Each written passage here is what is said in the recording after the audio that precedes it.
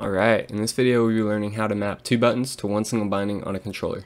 Currently, if I go to my power slide and try to remap it, it will only let me remap it to one button on my controller. So let's fix that. Exit the game, go to the desktop, and then go to File, Explorer.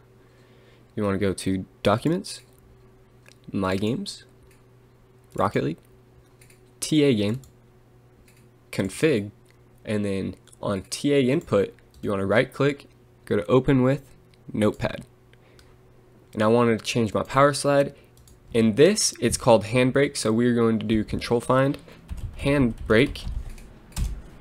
And that right there is one, but that is a PC binding. So we're going to go hit the Find Next, and then we are in the gamepad binding. So right here is where it says how it's working. It says the key Xbox, press the X button. On the PS4, the square button is the same as the X button on the Xbox.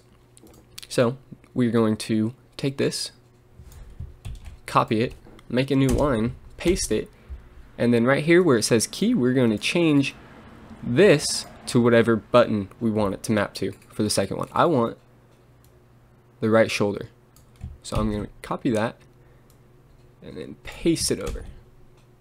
And right there we have two actions for Handbrake. One for if we press the square button, which is the same as the Xbox X button, and if we press the right shoulder button. So we're going to do a file, save that, exit out, and then we're going to start the game back up. Alright, now that we have Rocket League opened up, we're going to go into our training mode and see if it works out.